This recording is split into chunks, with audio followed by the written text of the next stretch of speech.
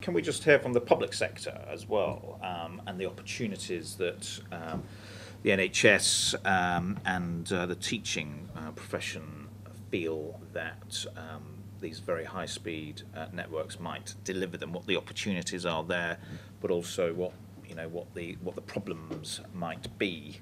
Kathy, do you want to give us an insight into that? I think huge opportunities for education.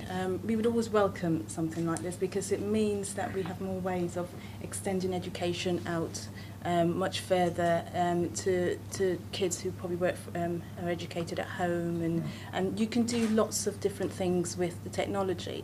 We would always say it absolutely must not replace the need for a teacher, a qualified person, face-to-face, teaching a child, reading body language, understanding when a child is probably not getting it in the classroom, and being able to respond to that and to make provisions for that. So it absolutely must not be a replacement, but what it can be is an enhancement to education. And what about the medical profession, the NHS, etc.? I mean, what can the NHS do with this kind of speed of technology?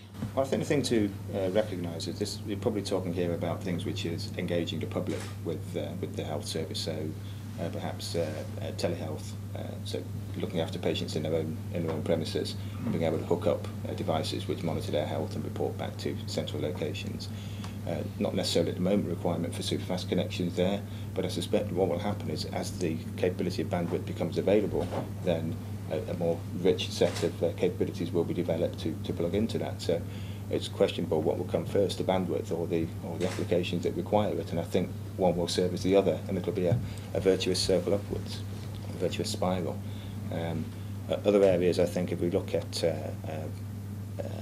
GP surgeries, for example, very questionable as whether ADSL is the right connection type for those surgeries, because we've already talked about the nature of the connection, the asynchronous nature. So I think there's a need to recognise where the balance is, where the trade-off comes between ADSL to give connectivity to the masses, if you like, and then at what point it becomes more of a business offering that you need to look at alternative complementary technologies.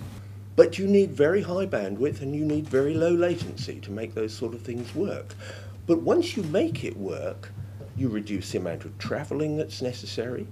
It becomes a significant contribution to meeting the 2050 carbon reduction targets.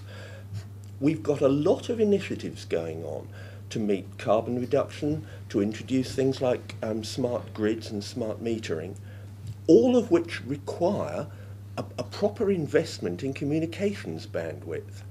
And to do it piecemeal is somehow missing a trick.